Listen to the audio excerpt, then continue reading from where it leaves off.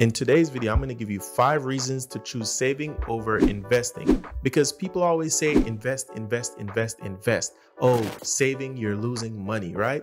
And I'm going to challenge that today. Even though I'm an investor and I believe in investing, but there are times in your life when you should be saving rather than investing. Hi, my name is Adrian. If you're new to the channel, this is Always Talk Money. Welcome.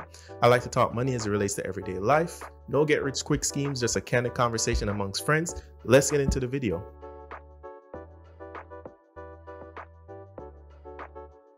Reason number 1, you should be saving over investing is if you are in debt. And this one to me is a no-brainer, guys, because you can be investing in the market, getting 7, 8, 9, 10, 11, 12%. But if you have a car note that you have 25, 33, 44% APR, trust me, it sounds made up, but there are people paying very, very high APRs on their car notes. So if you are in debt, you should not be investing, especially if you have bad consumer debt like credit cards and car notes. This is hustling backwards, because let me tell you what happens. You are investing in the market. Let's say you get 10%. But if your car note is a 15% APR, you are losing 5% every single month. Even if you're looking at your investment account and you see it compounding at 10%, you are over here paying this scammy car dealership guy that you do not need to be paying. What you need to be doing is saving and paying off that car note. Once that car note is free and clear, once you saved up all the money to pay off all your debts, every single dollar that you invest and you are earning compound interest on is automatically now profit. So do not invest if you are in debt. I didn't know that rhyme. I think that's kind of cool. I promise I didn't even know that was gonna rhyme, but give a like if you like my rhymes and subscribe as well. The second reason you should be saving and not investing is if you don't make enough money.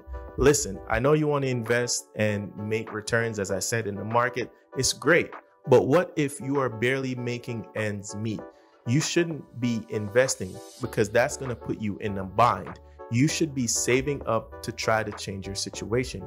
You cannot invest your way out of poverty. You need to bring more income in. And if you don't make enough money, investing is really not going to help you.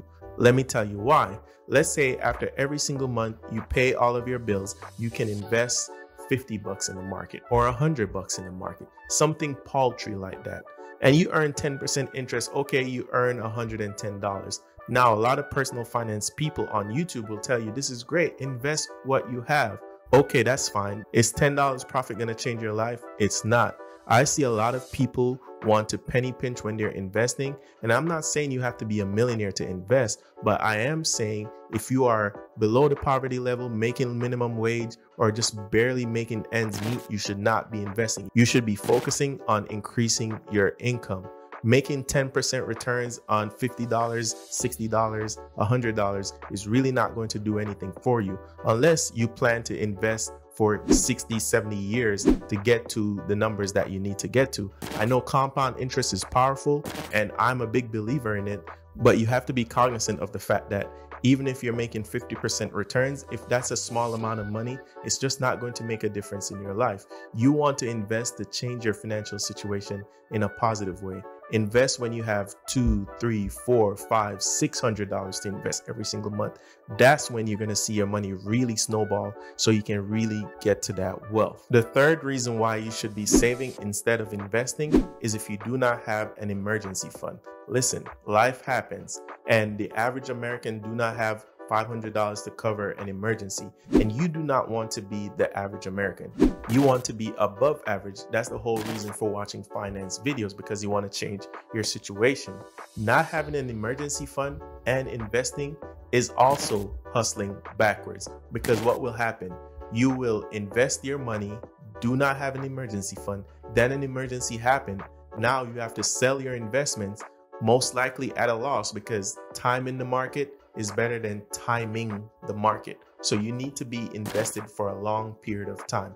Do not use your investment account as an emergency fund. So if you do not have an emergency fund and you know that you are going to need this money if something bad happens, you should not be investing. The fourth reason you should be saving rather than investing is if you have a big expense coming up. Again, with the first example I gave, if you are in debt, A lot of people will invest but still go and get a car note. That's a big expense that's coming up. You should be saving money to pay for your car in cash. If you have a house down payment that you need, you should be saving money so you can have a strong down payment. Don't try to get a 1%, 2%, 3%, 4%, 5%, whatever programs that they have. I know first-time home buyers and all of that other type of stuff, but you know what's better? Leverage. When you have leverage, you have freedom. What's freedom? Having a healthy down payment.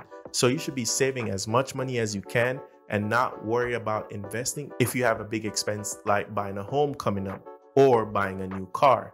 Buy those things in cash. If there's anything that you're going to purchase in the next 6-12 months that requires you having to get a payment on, save the money instead of investing and then taking out a loan. Again, because you're going to be paying interest. Why pay interest when you should be earning interest? That's not a good look. Now, before I give you the last reason why you should be saving instead of investing, could you please give me a thumbs up? Let me know in the comments down below which one of these tips are you going to use. And if you've made it this far in the video, join the family. Please subscribe. I appreciate it. Thank you. The fifth and final reason why you should be saving instead of investing is volatility.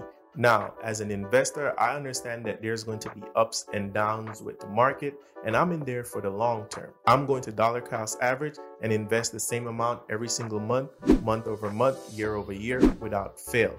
But sometimes there are unprecedented circumstances that you cannot account for. And especially if you do not have an investing plan like dollar cost averaging or ETFs that you trust. By the way, I have an ETF guide that you can get in the description down below. But if you do not have anything or any type of strategy like that, then you should save and hang on to your money. Do not put your money in the market if you don't understand what you're doing. Do not give your money to people that you do not know what their background is. Do not trust anyone that guarantees you 30, 40, 50% return on your money.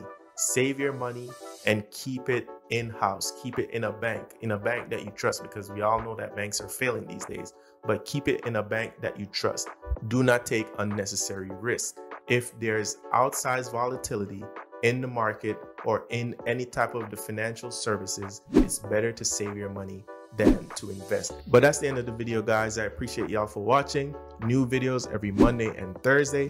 Let me know in the comments down below what you think of the video. And until then, I will see you, and I appreciate you. You guys have a great, wonderful rest of your day. Peace.